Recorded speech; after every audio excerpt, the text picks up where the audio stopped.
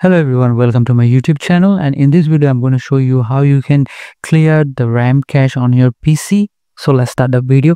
First of all, I'm going to click the start option here, right click it and go to the task manager, and here on top I can see the performance option.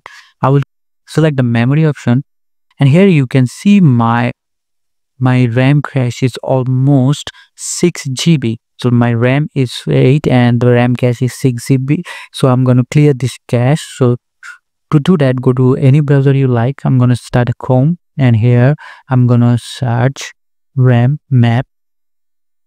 And here you can see RAM map, and make sure you install it from the Microsoft official website. I'm going to click it, and here you can see download the RAM map option. I'm going to click it and it will automatically start at the download option. You can see the option. I'm going to go to the folder here, and I'm going to select the folder, and here I have to extract this.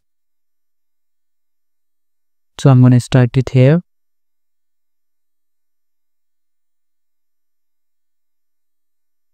Here is the folder. Click it to open. Here you can see there are different types of application we can install. My PC is 64-bit, and most of your PC is also 64-bit. So I'm gonna download the 64-bit option here. Double click and select the yes option here, and select agree.